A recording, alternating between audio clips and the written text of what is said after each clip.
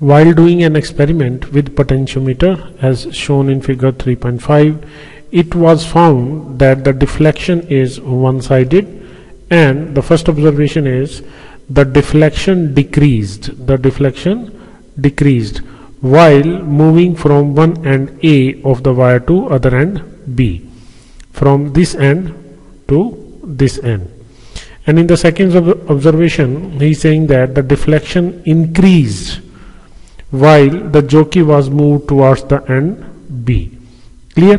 सो ये हमारे पास potentiometer arrangement है, और ये जो सेल E दिखाया है ये ड्राइवर सेल है, A और B रेजिस्टेंस वायर है, और हमें इस E1 बैटरी को इन दोनों पॉइंट्स X और Y के बीच में लगाना है या लगाया हुआ है. क्लियर?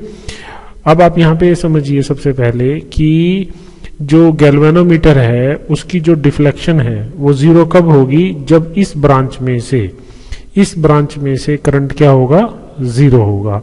अब इस ब्रांच में करंट जीरो कब होगा और कैसे होगा, आइए सबसे पहले इसको समझते हैं. तो मान लीजिए इस बैटरी ने, ड्राइवर सेल ने करंट भेजा, कुछ करंट भेजा. अब इस करंट में से कुछ करंट तो इस रेजिस्टेंस वायर में से जाएगा और कुछ करंट इसमें से जाएगा. Let this current is I1. Clear? और ये बैटरी भी इस ब्रांच में क्या करेगी, करंट भेजेगी. क्लियर? जब इस बैटरी का करंट इस करंट के इक्वल हो जाएगा तो इस गैल्वेनोमीटर में से जो करंट, नेट करंट पास करेगा वो क्या होगा, जीरो. क्लियर?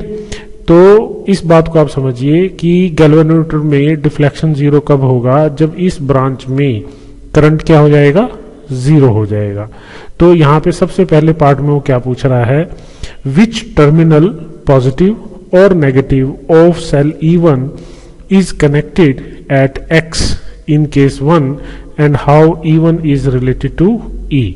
तो हमसे कह रहा है कि इस बैटरी का कौन सा टर्मिनल इस X से कनेक्ट करें ताकि ये सिचुएशन अराइज हो. कौन सी सिचुएशन, फर्स्ट सिचुएशन अराइज हो जिसमें डिफ्लेक्शन घट रही है जब हम इस पॉइंट को B की तरफ मूव कर रहे हैं. क्लियर? तो अब यहां पे देखिए कि इस बैटरी को हमें इस तरह से कनेक्ट करना पड़ेगा. Let this is point X, this is point Y and this is the wire. So here is the galvanometer.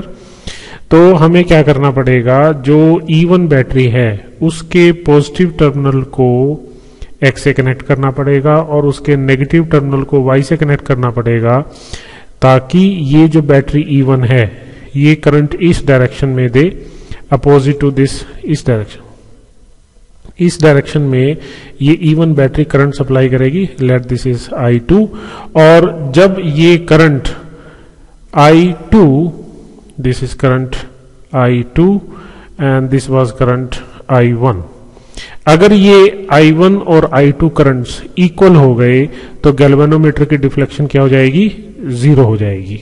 और पोटेंशियोमीटर की वर्किंग से आपको ये भी नोन है कि जब इस वायर AB वायर के किन्हीं दो पॉइंट्स का पोटेंशियल ड्रॉप इस E1 के इक्वल हो जाएगा तो उस समय ये करंट I1 और ये I2 इक्वल होंगे, मतलब गैल्वेनोमीटर क्या शो करेगा, नल डिफ्लेक्शन शो करेगा. क्लियर?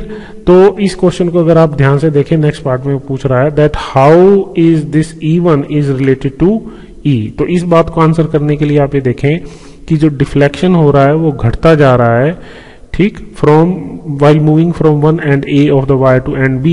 तो इसने कहीं पे ये नहीं कहा है कि जो डिफ्लेक्शन हो गया है, डिफ्लेक्शन जो है वो जीरो हुआ है. इसका मतलब क्या है, यहां से आप कह सकते हैं कि जो पोटेंशियल ड्रॉप A और B के अक्रॉस है वो पोटेंशियल ड्रॉप E1 के इक्वल नहीं है, उससे कम है. अगर ये इक्वल होता कहीं पे या AB तक पहुंचने में भी इक्वल हो जाता तो गैल्वेनोमीटर की डिफ्लेक्शन क्या होती, जीरो होती, पर ये हुई नहीं है. इसका सीधा सा मतलब है कि जो E1 है उसकी वैल्यू E से ज्यादा है. Clear? So this is the answer to this first part. अब सेकंड पार्ट में हम देखते हैं, वो हमसे पूछ रहा है which terminal of cell E1 is connected at X in case 2. अभी सेकंड केस की बात कर रहा है। तो इसमें कह रहा है कि जो डिफ्लेक्शन है वो क्या होता जा रहा है, बढ़ता जा रहा है जब आप जॉकी को बी एंड की तरफ मूव करते हैं, मतलब इस ब्रांच में से करंट इंक्रीज हो रहा है।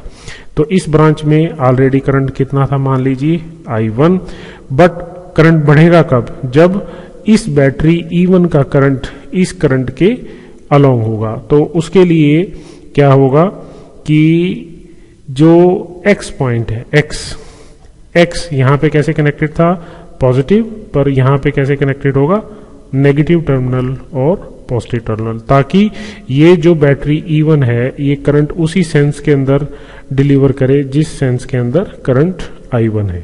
क्लियर, ताकि ये दोनों करंट एड अप हो और गैल्वेनोमीटर की जो डिफ्लेक्शन है वो क्या हो, इंक्रीज हो। क्लियर, तो इस सिचुएशन में E1 जो है, E1 का जो नेगेटिव टर्मिनल है that will be connected to the terminal X।